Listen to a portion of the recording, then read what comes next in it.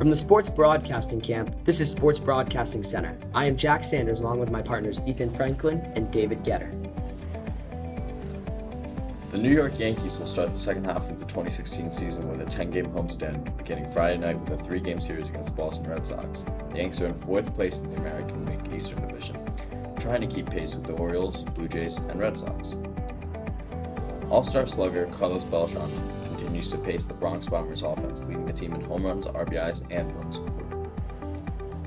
The New York Mets will begin their second half schedule with a 3-game weekend series against the Phillies on Friday night in Philadelphia.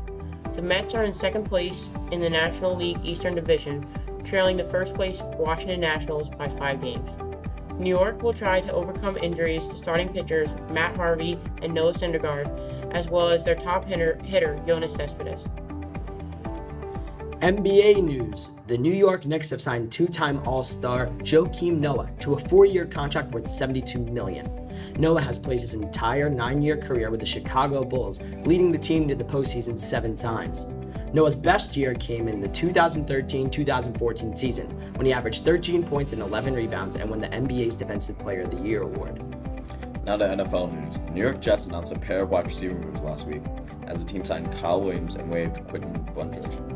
In 6 seasons, Williams has caught 47 passes for 574 yards and 4 receiving touchdowns.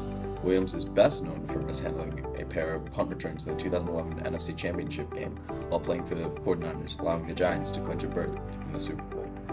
And finally, the New Jersey Devils acquired left wing Taylor Hall from the Oilers in exchange for defenseman Adam Larson. Hall, the number 1 pick of the 2010 draft, has 328 points in 381 career games in 6 seasons. Larson, the number 4 pick in the 2011 draft, recorded 3 goals and 15 assists last season while playing on New Jersey's top defense alongside Andy Green. That will wrap it up for Sports Broadcasting Center. For my partners Ethan White and David Getter, I'm Jack Sanders. Good night.